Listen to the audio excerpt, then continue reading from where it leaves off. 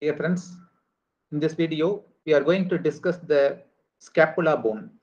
So, see this diagram. You will be knowing this is the anterior view of the scapula bone. We are seeing the scapula bone from front. Okay. So, it is the anterior view of the scapula. Okay. So, you are able to see this is the medial border of the scapula. What I am tracing now is the medial border of the scapula, right?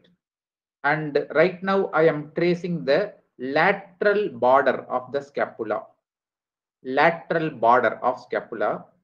And one more border of the scapula is the one I am tracing now, called as superior border. Okay, so these are the three borders of the scapula bone. Okay, so have a orientation of for this diagram, which is superior, inferior, medial, and lateral direction. Okay, so easily you can come to the conclusion this is the scapula of right side. Okay, this is the right scapula. Actually, there are some points which will help us to determine the side of the scapula. Let's see. Okay, fine. So I hope you are clear about the three borders of the scapula from this diagram: medial border, lateral border, and superior border, isn't it? And can you tell me the three angles of the scapula? Three angles of the scapula. Yes, this area is called as, this pointed area is called as superior angle of scapula. Superior angle. Angle means pointed area. It is the junction between the various borders. So superior angle of scapula is the meeting point of superior border and medial border. And right now I am marking the obviously the inferior angle of scapula, which is the meeting point of medial and lateral borders. Fine. And what about the another angle? Lateral angle. Yes. Right now I am highlighting the lateral angle of scapula. Actually, as you see in this diagram, the lateral angle of scapula is not pointed. It is actually enlarged to form one shallow depression called as glenoid cavity. So please remember, the lateral angle of scapula is enlarged to form one shallow depression called as glenoid cavity. Okay, fine. So I hope you are clear about the three borders as well as three angles of the scapula, right?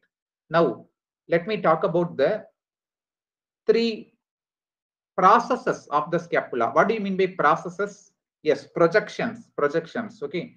So right now I am highlighting the acromion process of the scapula. AP is representing acromion process of scapula. Fine. Acromion process. Fine. And now I am marking one projection from the scapula bone in idea. Yes, this is the coracoid process of scapula. CP representing coracoid process of scapula. Okay. So you can very clearly see and understand from this diagram, the coracoid process of scapula is projecting forwards, anteriorly or forwards, right? Okay.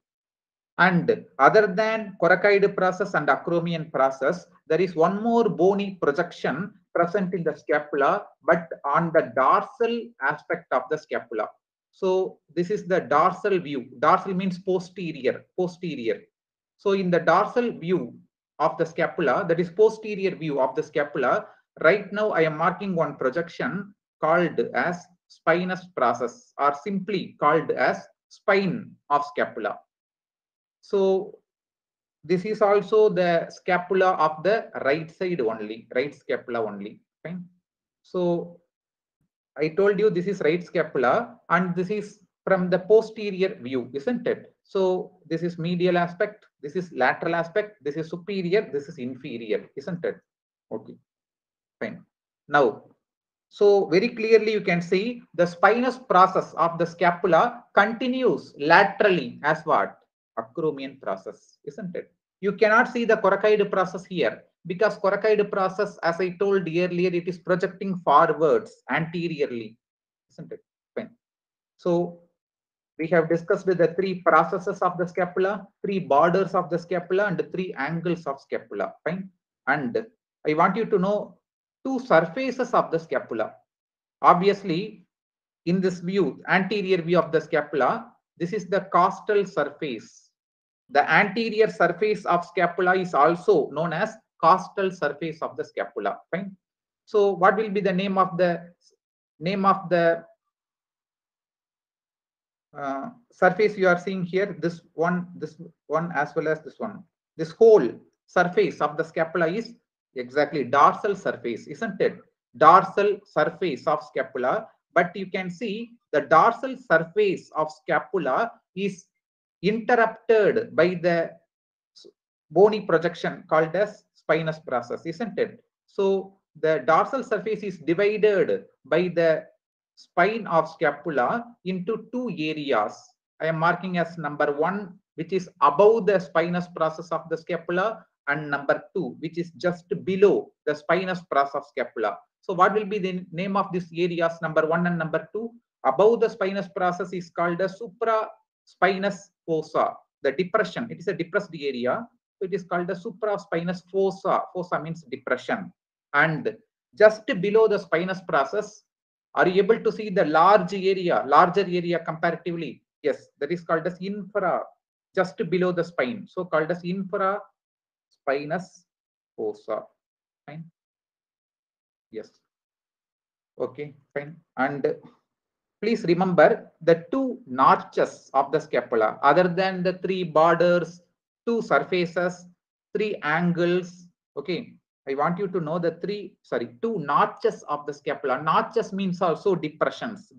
Okay, so I have told you already the shallow depression you are seeing here, which is directed laterally, is called as glenoid cavity, isn't it? And so, can you see one depression in between the spine of scapula and glenoid cavity of scapula? One depression. What will be the name of this depression? Notch, actually. Since it is located between the spine of scapula and glenoid cavity, it will be called as, yes, spinoglenoid notch. Okay. So one notch of the scapula is spinoglenoid notch. You can understand why it is called a spinoglenoid notch, isn't it? Okay. And another notch, another depression you can see in this diagram in the ventral view, anterior view of scapula. So if you trace the superior border of scapula, it will continue as one depression, the one I am marking now. What is this depression called as? Yes, it is located along the superior border of the scapula. So it is called a suprascapular notch. Suprascapular notch. Okay. So I hope you are clear about the location of the two notches. One is spinoglenoid notch and another one is suprascapular notch. Okay, fine. And one more important thing about the suprascapular notch. Actually, the suprascapular notch will be converted into one foramen.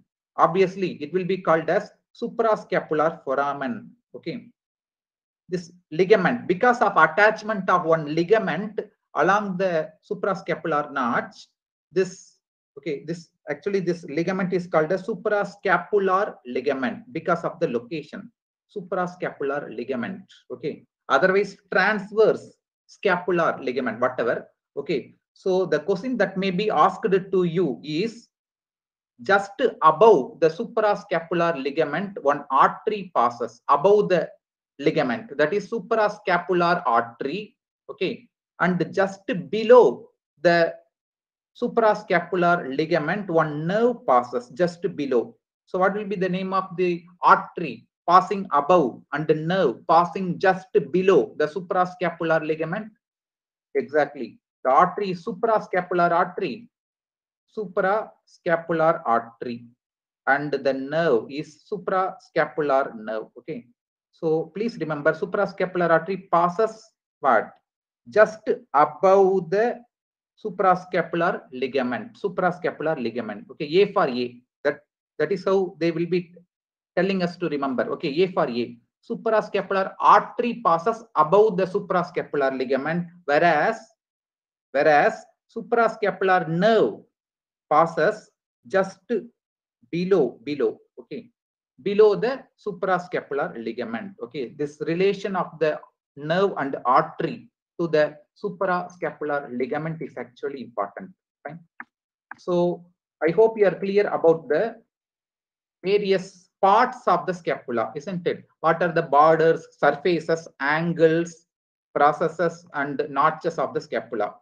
Now you should be able to decide the anatomical position and the side determination of the scapula. If the scapula is given to you, you should be able to say whether it is of right side scapula or left side scapula, isn't it? So what are the three important points that will help us to determine the side of the scapula bone?